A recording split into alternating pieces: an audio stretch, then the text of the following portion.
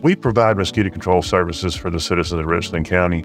That comes in the form of disease response primarily all around the county. We drive spray trucks, we treat standing water. A vector is anything that spreads disease to people. Mosquitoes are responsible for spreading a lot of diseases, including West Nile virus, which we have every year in Richland County.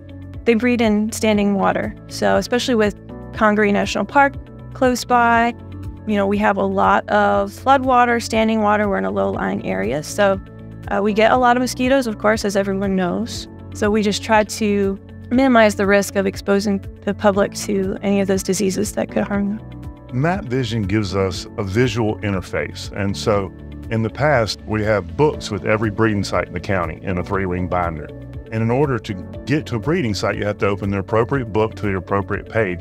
Well, this gives us the ability to pull up a map of the county on an iPad and zoom in and touch on the breeding sites and see them all together or individually. We can go through a neighborhood and treat hundreds of catch basins and not have to worry about any of this or mapping what we do because it's all tracked in this new software. So we're really excited about digitizing the program and getting away from paper because, like I said, we have 50 books here that we keep our breeding sites in, and everything we do is done by hand. And so it's really going to be nice to transition over to an electronic program that I think will kind of free up the officers to do their jobs.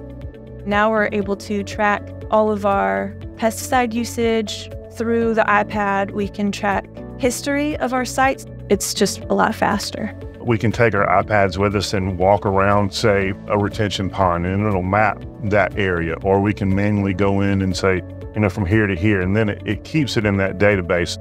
It really just gives us the visual ability to go in and really conquer these sites without being overwhelmed. It really just puts it in a format that's easier for us to use. I think it's going to be a good thing.